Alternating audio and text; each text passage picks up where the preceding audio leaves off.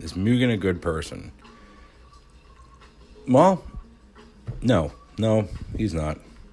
You know, I try to look at the bright side of things, but nah, he's just not a good person. His pancakes are great, top-notch pancakes.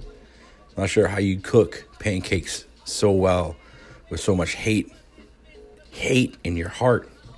I mean, just examples off the top of my head. I know when he was up in my cabin, he was leaving upper deckers. He never replaced the toilet paper roll when it was empty or the paper towel roll.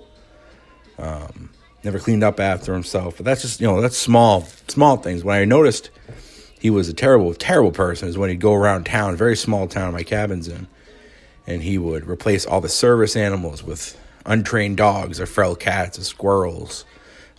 One time he replaced it with a can of soda and just sit back and watch him laugh at all these people that are trying to cross streets. Just walk down streets. He thought it was hilarious.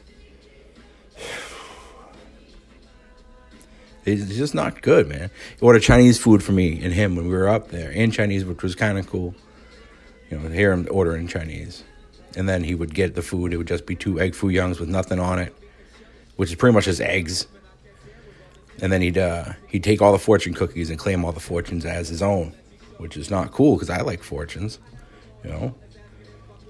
Last week I hear that he was replacing a mall Santa and telling them that Santa was very much real, telling the kids that Santa was very much real, but their parents were fake and a figment of their imagination.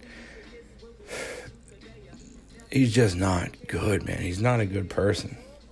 He bought the Browns years ago. Years ago, he bought the Cleveland Browns just because he hates Cleveland. Look what he's done to that town.